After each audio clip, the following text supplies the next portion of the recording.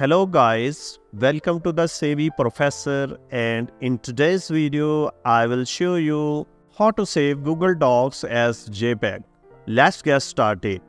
Google Docs does not have built-in way to save them as JPEG images. However, there are few workarounds that you can use to save your Google Docs as JPG.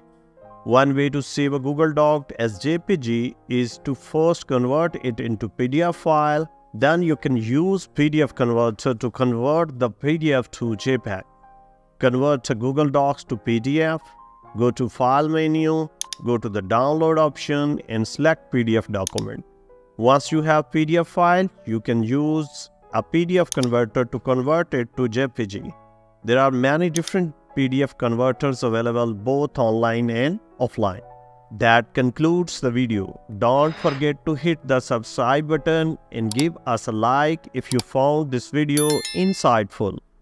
The Savvy Professor loves hearing from learners, so leave your comments below. Thank you for watching.